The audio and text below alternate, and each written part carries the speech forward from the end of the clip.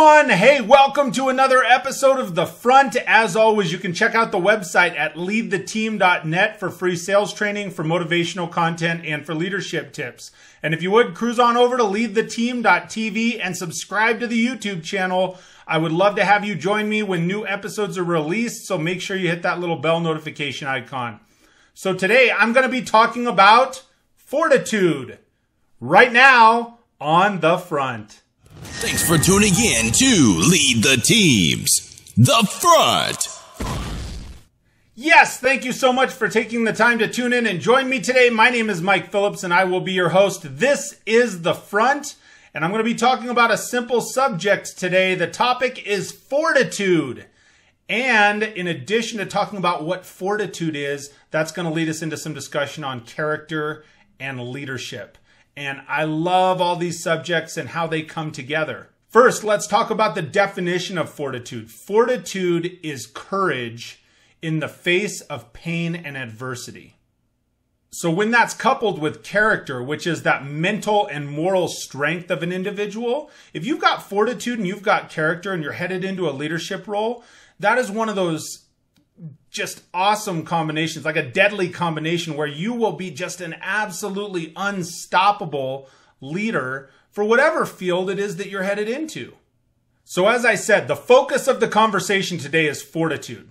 And the reason being, I think fortitude is such a valuable trait in leadership because things don't always go smoothly. Right? They don't always end up exactly how we want them to. It's not all sunshine and rainbows in business. You know, regardless of how your business or how your department or how you as a leader may look to the outside world, things are not always perfect.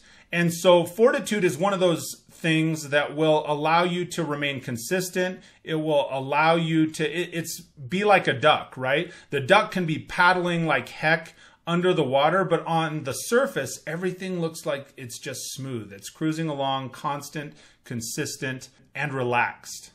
Now in business, we've all worked with good leaders. We've worked with some great ones. We've worked with some not so good ones.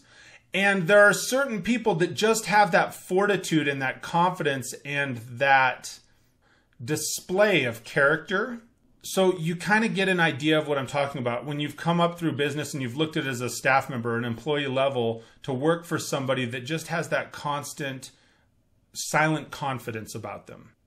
Okay, so I'll give you an example. Let's say you're the GM or the GSM or the marketing person in an automotive dealership, or let's say you're the GM in a retail business or a toy store. It doesn't matter.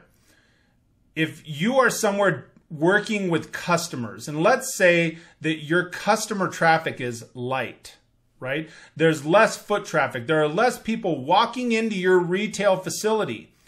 As a person that's in a leadership role, do you just lose it? Do you lose your cool and you start being frustrated with your people, or you yell at your people and you say, hey, all you got to do, here's what you have to do. You've got to drive more traffic. You have to get on the phones and do this. You have to do that. You have to figure out what's going on and why there's less people here. Or are you the type of person that's going to slow down and ask really good questions?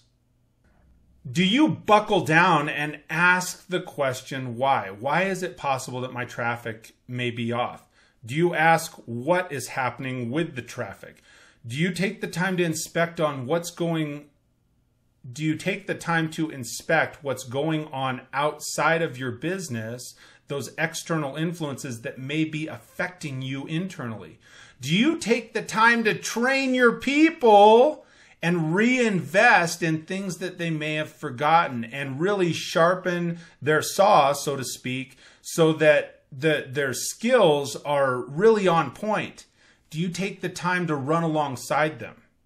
Do you take the time to pick up a shovel and start digging, right? Because if people see that you're willing to be invested, if they see that you're willing to participate alongside them, then they'll be a lot more invested with you. When you do those things, are you truly invested yourself in getting the traffic where it needs to be? In that example, if it's that traffic is off.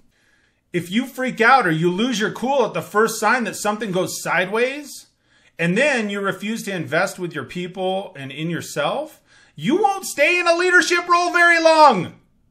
It's maybe not for you. Maybe you need somebody to give you that direction, right? However, the people that are the best leaders that I've encountered in my time in business are the ones that just play it cool. They stay consistent. They do have that fortitude. They have the courage to say, no, we will make it through this. They have consistency and will about them that everything will work out. Now, I'm not saying you shouldn't ever change things, right? If things are broken, sometimes it takes you in business making a change, making an adjustment, changing the way that you're approaching things, changing your process, there's all kinds of other things in the business. That's not what this episode's about. I'm not saying you should never change it. One of the keys to getting back on track is remaining consistent in the things that got you to be successful.